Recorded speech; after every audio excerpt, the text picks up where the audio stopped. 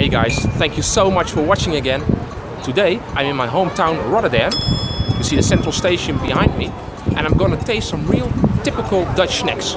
So I'm gonna taste the Haring. It's a raw fish with onions. I'm gonna taste a oliebol. So come on and have a look. Okay guys, thank you. Here I am again.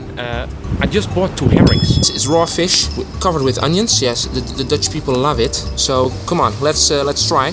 And this is how you eat it. You just put it in your mouth and eat it.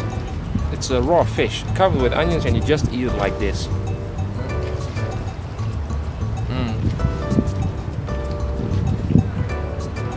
And it's really great. It tastes really good. Yeah.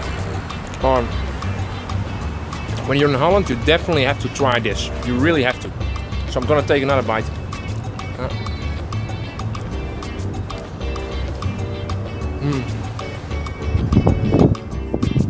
It really tastes great. So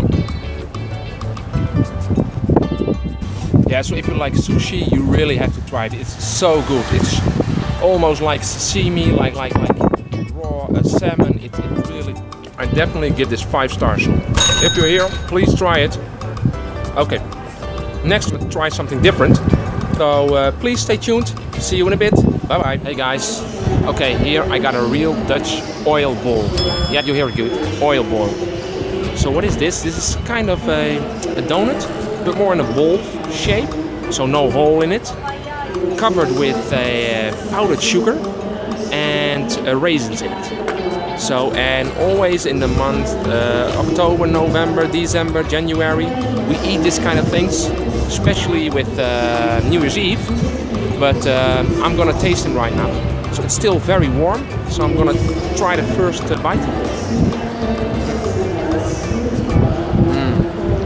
This is good.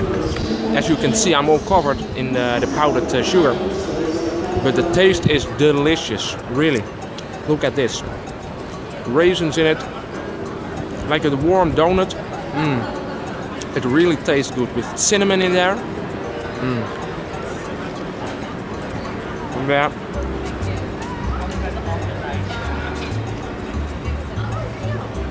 It is really delicious. I love it. So for me, this is also 5 stars, guys. Yes, 5 stars.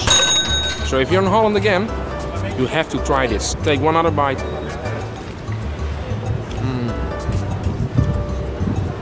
Delicious, really delicious. Okay, so now we're gonna taste the last snack. So let's go.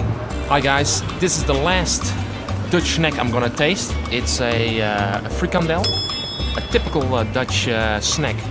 It's like a meat, like a sausage, deep fried, and it tastes really, yeah, pretty good actually. So it's still pretty hot, but I'm gonna taste it. So.